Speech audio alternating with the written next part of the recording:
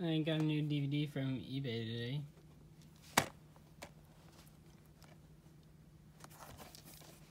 This is the same case that I had when I got this for my birthday. This is the same casing.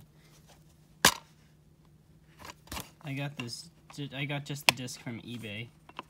Now, I don't think I'm ever gonna put this disc in the player because look. You see that right there? Those are like a few cracks on the disc. But it's not a big deal.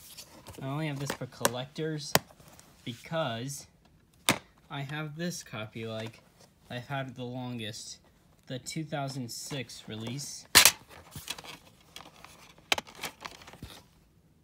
They're all pitch perfect in shape. Same thing with the bonus disc.